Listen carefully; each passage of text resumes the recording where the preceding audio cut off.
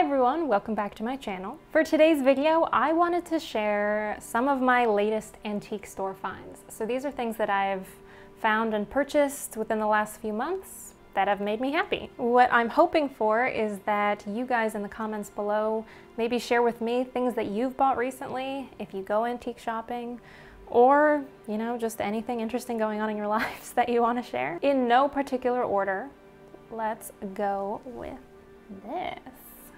This is an adorable cup and saucer set. It says Cornell University, founded by Ezra Cornell. I went to Cornell, so I thought this was really cute. It looks vintage, and it's so small that I feel like a doll when I drink from it.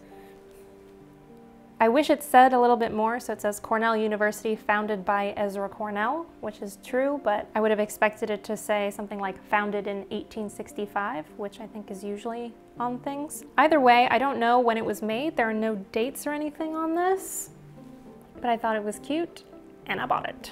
Next up, dun, dun, dun, it's so pretty. How pretty is this? It's an adorable bottle, and it looks like I should have some sort of potion in here or perfume, but I don't wear perfume. I don't know what I'm gonna do with this, but I just thought it was so pretty and magical looking. It's funny, whenever I'm in an antique store, I find myself gravitating towards colored glass.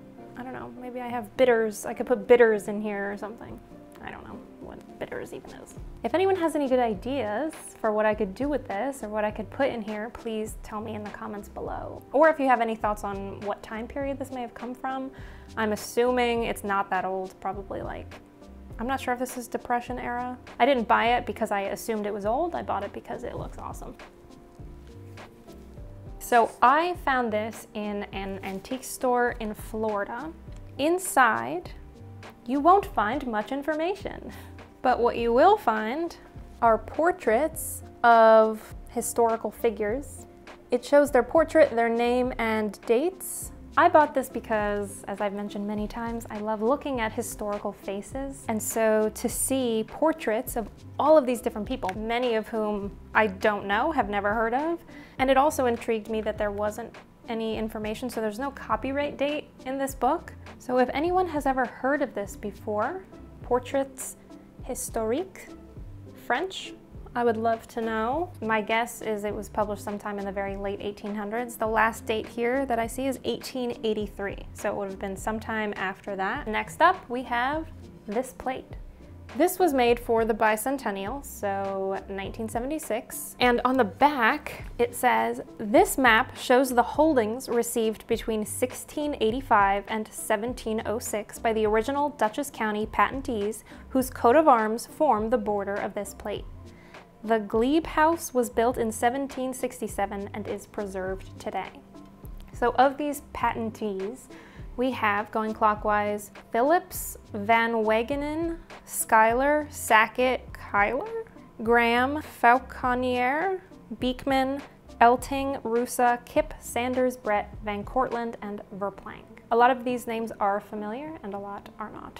It's funny, growing up, I assumed that this spelling of Schuyler was the most common one because I had seen it so often, and then I started meeting people named Schuyler and it was always spelled differently. So I would love to know what you think is the normal spelling of the name Schuyler.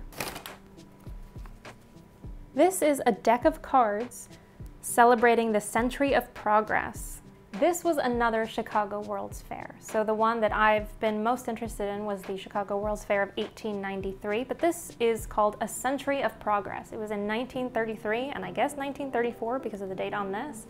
It was celebrating the city's centennial. So when I saw these cards for sale, I thought, why not? Next up, I'm just going to show all of the stereo cards that I've bought from antique stores within the past few months. It's funny because anytime I'm at an antique store and I see stereo cards for sale, I'm like, well, I roll up my sleeves and I have to dig through because they're usually all just clumped together in a shoebox. Every time I do that, I come away with just so much dirt on my fingers, but what are you gonna do?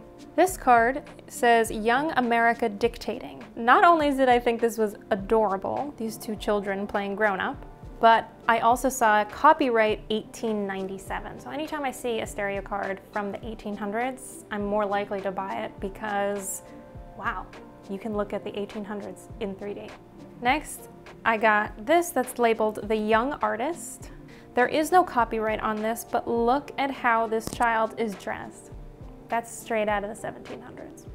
Obviously this photo isn't, but to see someone from the past dressed like someone from even farther in the past, to me, was a cool find. Here's another one I bought. There's no information on it, but there's a lot going on. These people look like they're on a double date and the men are making moves on the women, and they don't seem overly enthused. I mean, the one in the back is holding hands with her man, so who am I to say? But the one in the foreground, the woman, she doesn't look super happy. It's just cool to see their interactions, you know, what romance could have looked like back then. I don't really know the context that this was taken, so it could, I mean, it was likely staged for the camera. Next up, it's not in the best condition, obviously. What you see is a girl in some sort of wheelchair contraption, which I feel like is pretty rare. Have you ever seen a dog and thought, wow, that dog looks like it belongs in the 1800s? And last but not least, we have this one that I thought was hilarious. It's called That's You, no date, and it has a boy pointing to a silly drawing of a person, and it says, that's you. And I thought this was so funny because growing up with my siblings, anytime a hideous creature, a monster, anything really ugly would come on screen, we'd point and say, look, it's you.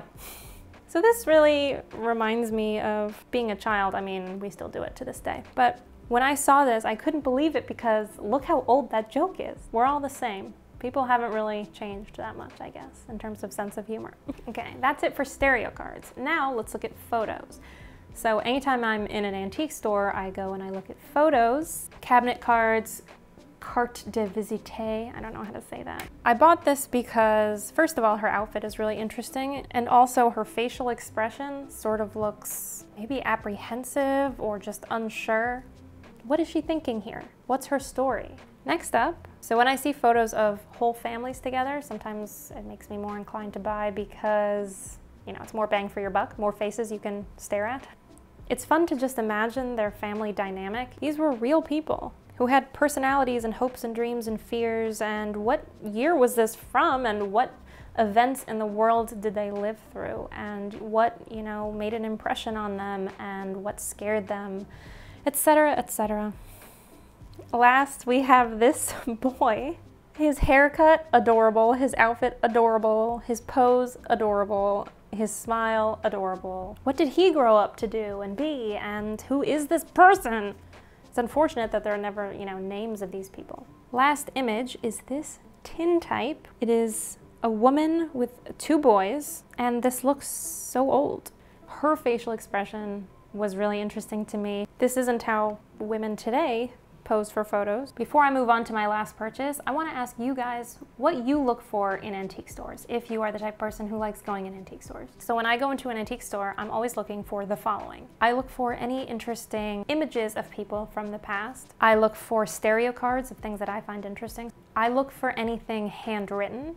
So in a previous video, you saw me read a handwritten letter from 1893 talking about the fair, and that changed my life. I look for phonographs, like wax cylinder phonographs. The actual machine is really expensive, so I don't own one, but I always look at the price to see if today is going to be the day that I will own a wax cylinder phonograph. I look for anything Victorian hair art. I am fascinated by Victorian hair art, and maybe some people think it's morbid, but I think, wow. So you can see people from the past, you can hear their voices, and you can actually own parts of them in a not weird way, because like they made it to be looked at. Yes, sign me up. But they're pretty expensive and I don't own that yet. But if anyone wants to send me any Victorian hair art. So what do you guys look for in antique stores? What interests you? Anyway, let's move on to the final thing. This one I bought online, not in an antique store. And this is my first time opening it. I opened the top, but I haven't seen it yet.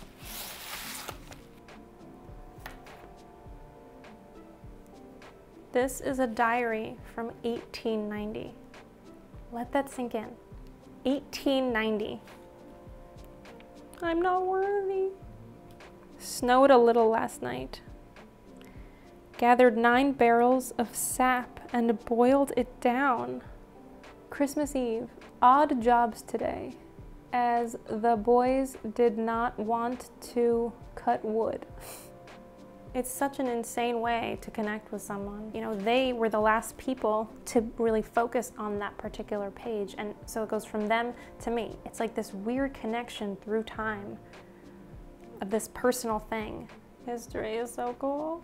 This is written in pencil, so now I need to do research on the best way to preserve something written in pencil. Thank you guys so much for watching. If you enjoyed this, please hit subscribe if you haven't already. Give this video a thumbs up, and I will see you in upcoming videos. See you next time.